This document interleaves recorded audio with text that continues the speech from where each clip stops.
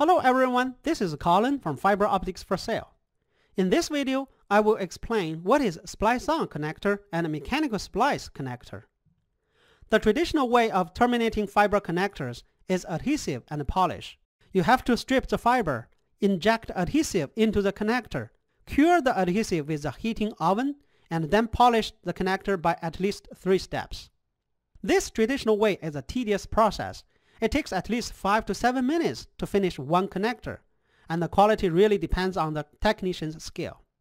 That is why some vendors have invented several types of quick termination connectors. The termination time has been reduced to about 2 minutes per connector. There are 2 main types of quick termination connectors: the Splice-On connector, such as Sumitomo's Lynx 2 connector, and the mechanical splice connector, such as Corning's Unicam connector. These 2 pictures show the mechanical design difference between them. In a Splice-On connector, the connector is pre-polished, and there is a perfectly cut fiber stub protruding out from the rear part of the connector ferrule.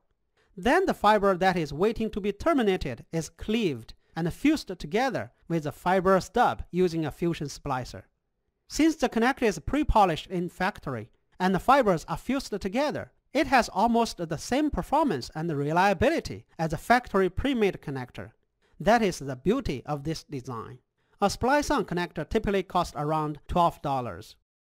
In a mechanical splice connector, the connector is also pre-polished.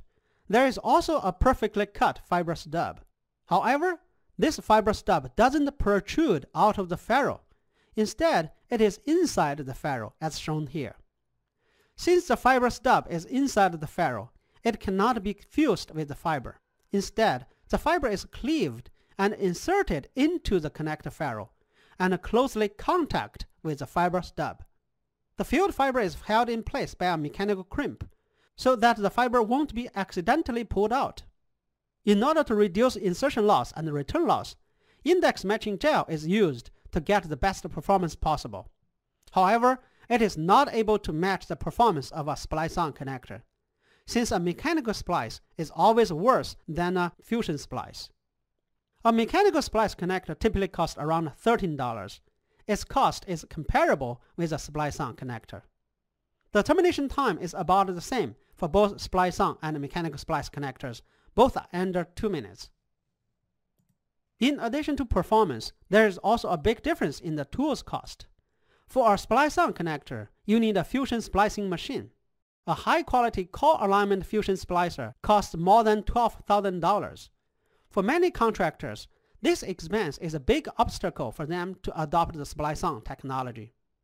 However, once you invest the money in a fusion splicer, the labor cost savings will more than pay itself off, not to mention the best performance you can get from a connector. On the other hand, mechanical splice connectors typically require a specific assembly tool, which costs around $500. This picture shows Corning's Unicam assembly tool.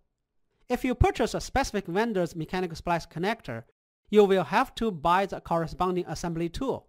That is because each manufacturer has a different mechanical design for their connectors.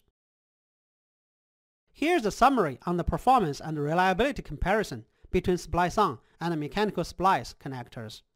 As you can see, Splice-On connectors have better insertion loss for both multimode fiber and single-mode fiber. They also have better return loss on multimode fiber.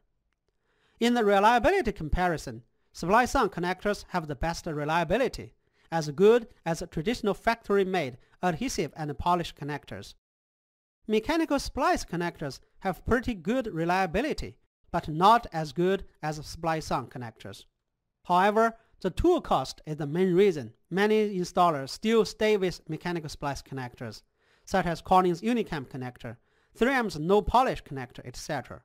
Many small installers simply don't have or don't want to spend that amount of money. So there you have it. You can find many more fiber optic tutorials on foforsale.com. Visit us today. I will see you in the next video.